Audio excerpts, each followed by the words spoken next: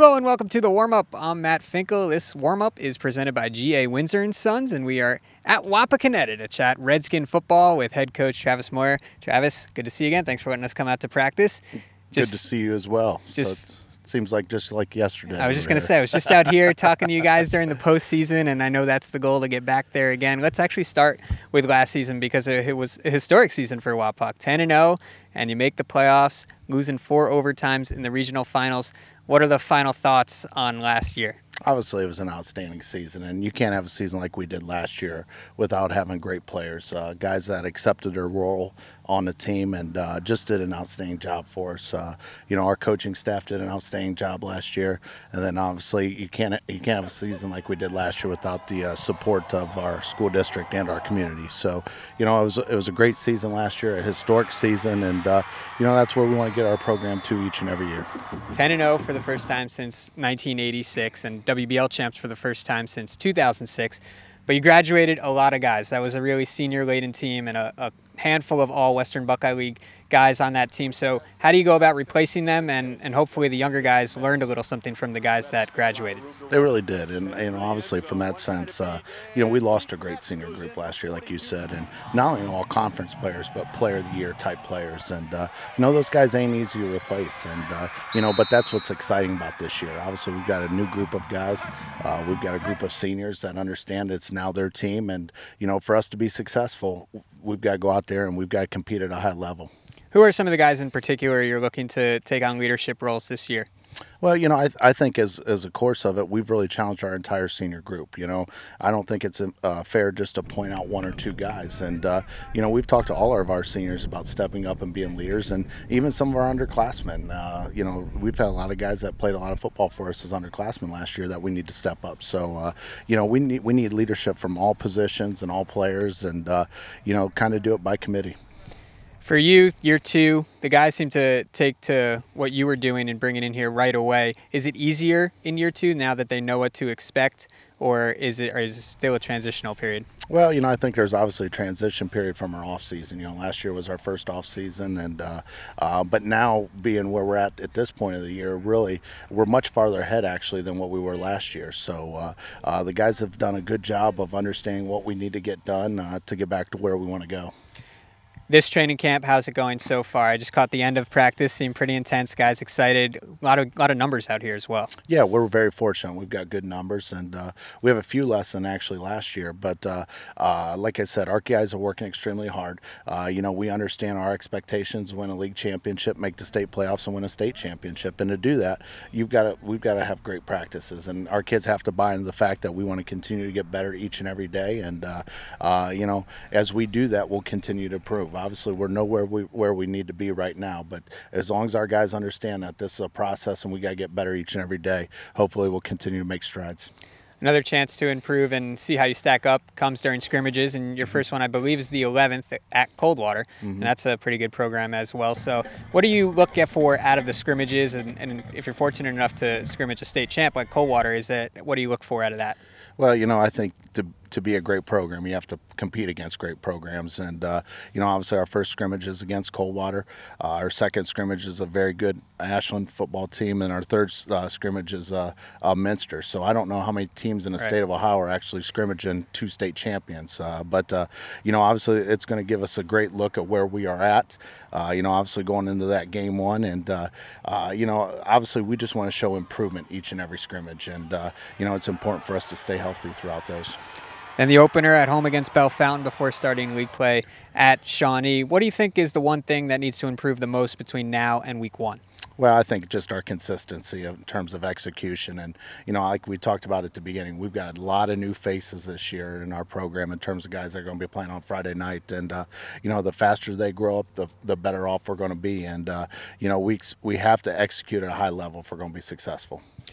And the Western Buckeye League is very competitive year in and year out, and this year's not going to be any exception to that. In fact, it feels like it's a little more wide open than in years past. Of course, you and Kenton were the top 2 teams last year, with you guys going undefeated in league play. But a lot of teams are returning quarterbacks and skill positions. So where do you see yourself fitting into the league?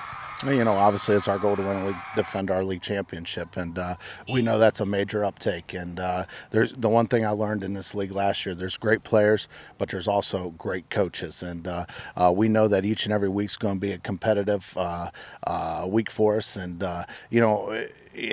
it's important that we take each week as a step and for us to be successful. And like I said, our league's going to be very competitive, and there's great coaches in our league. You mentioned it before. The support around the football team last year was so tremendous. What does that mean to you to see that? And I'm assuming they're going to be out there, right, supporting you week one as well in droves. So what does that mean for you in the program? Oh, I think it's great. Anytime you run onto a field on a Friday night and the place is packed and it's loud, it's special. And I love our setting in the middle of town. And what's really impressed me since I've been here is the support from the community. And we've had great support, and that means a lot to our kids. Like I said, it's very special, Friday night, but it's even more special when you run out and the stadium's packed. Absolutely. And for you, you've had success at other places as well, and now continuing that success at Wapakoneta. So what do you expect of your guys when they step on the field, and whether it's practice or a game? Because I think there's a certain mentality that comes along when you bring in a coach who has had success, and those guys kind of buy right in. And I think that's what's happened right here. Well, and I think the thing is, our kids, we tell them, you have to expect to win. You have to expect to win when you go out on the field, and you just can't say it. Obviously, there's a lot of work that's done up to that point, and I think our kids have worked extremely hard this off season. I think they continue to understand what it takes now to be on top. There's a difference between on top and then climbing that mountain. And now that we're on top, that target's on our back, and we've got to work even harder than what we did last year in terms of being able to defend our championship. And so from that standpoint, preparation is going to be very critical. You've heard me say that a lot. Yeah. In terms of getting better each and every day, and just preparing ourselves so that when we go step on that field, we expect victory. Final question for you. You talked about the preparation. When did it start for this senior class? Right after the loss to Trotwood, or did they get together before the training camp started in the summer? When did they start preparing for this season? Obviously we started, 30 days after our break, in terms of the season. And, that's the thing I've found out, that, if you want to continue to stay on top and you want to continue to be good, you've got to work extremely hard. And, obviously it takes kids buying into that, so, we had kids in January lifting 4 days a week, 8 hours a week, and we're going to play till August. So obviously the importance of the off season is critical in terms of being successful year in and year out. And our kids are going to continue to buy into that. And there's a major challenge here to defend what we have, and we want to keep a WBL championship here in Wapakoneta, and that's important to us. Well, best of luck. Thanks for letting us come out. That's Coach Moyer, Wapakoneta head coach. Time for a break here on the warm-up presented by GA Windsor & Son. When we return, Patrick Camwar will talk to some of the Redskins players here on WOSN.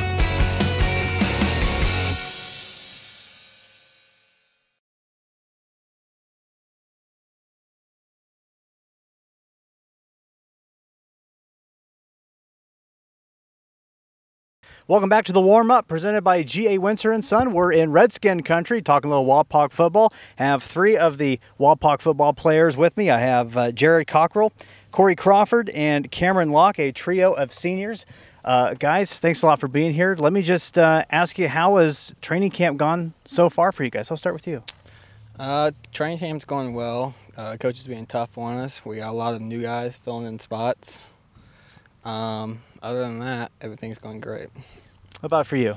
I would say we're just really getting the fundamentals down, getting the base of everything right now, and then hopefully to build off that for the regular season and be ready to go.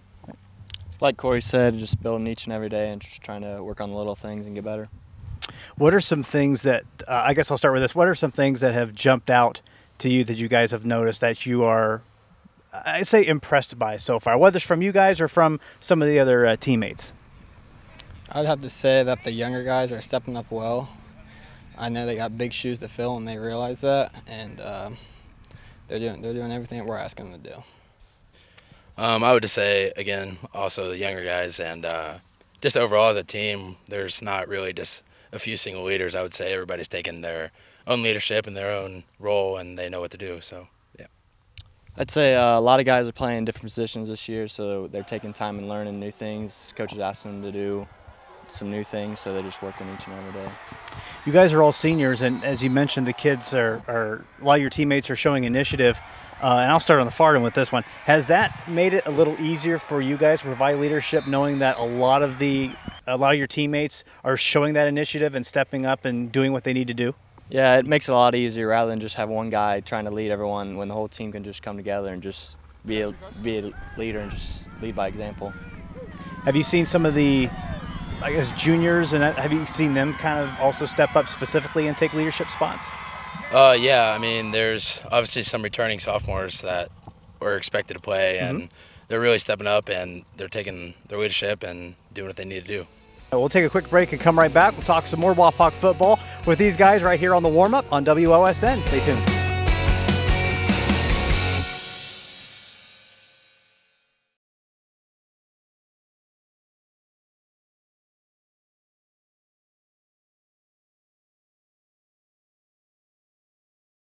Welcome back to the warm-up presented by G.A. Windsor & Son, talking with some Wapak Redskin football players, and we have, in case you are just joining us, Jared Cockrell, Corey Crawford, and Cameron Locke. Different holes to fill on different sides of the ball. Cameron, you're one of the running backs, and Jared, you're running back as well. What do you see as ways that the offense needs to improve between now and week one? I'll start with you. Well, first thing we have to say, we lost 4 of the 5 linemen. We got Corey coming back, so we got a lot of the guys have to step up for the first time playing varsity. But I think they got good time in last year, and they're doing well. I think it's going pretty well. We're getting the chemistry down with our O-linemen, just working on just little things, and quarterback the mesh, and it's going great. With the linemen, with you losing so many of them to graduation, has that put any pressure on you? Like, has that changed kind of how you approach leading up to week one? Yeah, I would say so, and also I think it's better for the younger guys because it shows that they need a sense of urgency and they need to work that much harder to earn the spot. It's not nothing's given; it's all earned. So it has that extra